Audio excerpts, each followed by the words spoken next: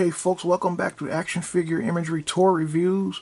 Today we're having a look at Masters of the Universe Origins Zodac figure, the Cosmic Enforcer. And many of you that grew up with the Masters of the Universe line, including myself back in the 80s, maybe remember that Zodac was a neutral character, neither good nor evil. New for 2021, as you can see this figure is. The original Zodac figure. Just get a closer look at him inside the packaging. You can see the bubble. And Cosmic Enforcer. Notice it doesn't say heroic Cosmic Enforcer or evil Cosmic Enforcer. It doesn't have either one of those words. It just says Cosmic Enforcer. And there's the back of the packaging right there. You see Zodac watching He-Man and Skeletor from afar as they battle each other. And you'll have a closer look at the packaging later in the video. And left side view of the packaging right here. Right side view. Hope you can see that pretty good. Alright, now let's have a look at Zodac the Cosmic Enforcer outside of the packaging.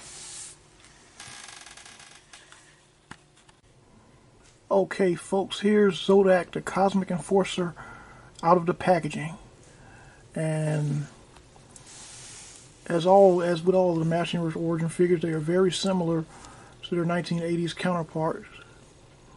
Have a close-up look at Zodac. If you look closely in his eyes, you can see light from the lamp. You can see the light from the lamp shining in his eye sockets. When you raise his mask up and look underneath his helmet or mask, you can see it's kind of hollow. The old 80s figure, it was, had some plastic underneath, but it's kind of hollow this time. Zodac still possesses the hair on his chest, the upper body that's like the 80s figure did. And there's the white belt. Still has the clawed feet. The red laser gun. Right side of Zodac. The back of the helmet. And he still has the hairy back, also like the 80s figure also. And see, there's a close-up of Zodac and the articulation, as always, with head move up and down, side to side. No articulation at the shoulder, but elbow bends and got a swivel at the wrist, waist twist. Leg moves outward like that by that much, and you can bend the knee back that much, bend the ankle back that much, and also he has a pivot in the upper ankle, as you can see. Okay, now let's have a look at Zodac the Cosmic Enforcer.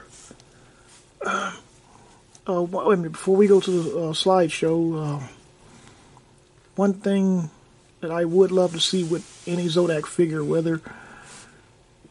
right now we have to purchase it separately, is his chariot, his space chariot. We first saw it in the Filmation cartoon, and we have yet to receive a toy of Zodac's chariot, space chair, whatever you prefer to call it. It would be nice to have that one day. Okay, and also throughout the years when Zodac first came out, there's been some confusion on which side is he on. Is he a hero or is he a villain?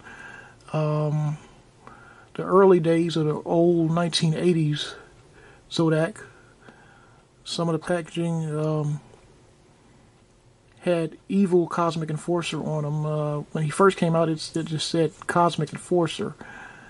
But then that confused a lot of fans, because when you see him in the Filmation cartoon, he is helping out He-Man and the Sorceress. But in reality, that confused a lot of kids, I'm sure, back in the day. Zodac is really a neutral character. His goal is to maintain the balance Sorry about that. That noise, if you heard that. His main goal is to maintain the balance of the universe, to maintain the cosmic balance of the universe. Something fell on the floor, so if you heard that, I'm sorry about that. Okay, now let's move on to the slideshow of Zodac.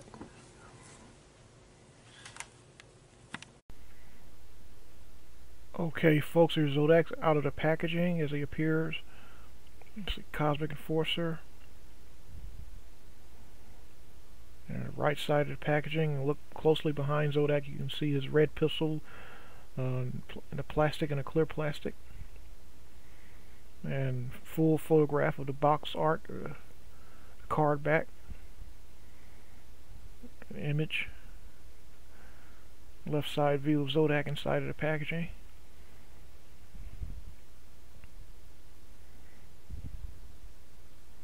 There he is as soon as you remove him out of the packaging. A clear plastic casing, as you can see, with all figures. I tried to pose him here as he appeared. That's the pose he had when on those old 8-bit cards from the 80s. They would pose him that way. He wasn't, almost like he wasn't directly facing the camera. He was like adjacent to it. And you get another good look at that fur, the hair rather, on Zodac's back. Left side view of Zodac. I'm sorry, right side view. The pistol.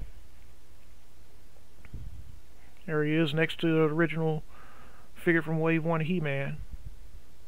Comparison shot next to He-Man. Close up of Zodac's pistol. You see all the details in it. And there's the mini comic that comes with all the figures of this wave in Wave 3. Well, I'm not sure about all of the figures, but the majority of the figures. As you see, He-Man and Roboto make an appearance, along with Skeletor and Merman. Merman Sea Creature. Dimensional Doom's the name of this comic, and you see Zodac is on his space chariot in this issue also. As I mentioned earlier, it would have been nice to have a toy of the space chariot. You see She-Ra's sword, and He-Man's sword as he inside of the mini comic. The figures on the back. And you see Zodac is close to 6 inches tall. As you can see, straighten his legs out, and there's a full scan image of the back of the card. See He-Man and Skeletor fighting in the background as Zodac looks on, and next is a close-up shot, as you see, and you see Zodac's chariot. And if you look closely behind Zodac, you'll see a lizard right behind him, climbing on the mountain side. Another view. Okay, folks, that's it for this video right here. I hope you enjoyed the video. Everyone have a blessed day, and we'll see you in the next video.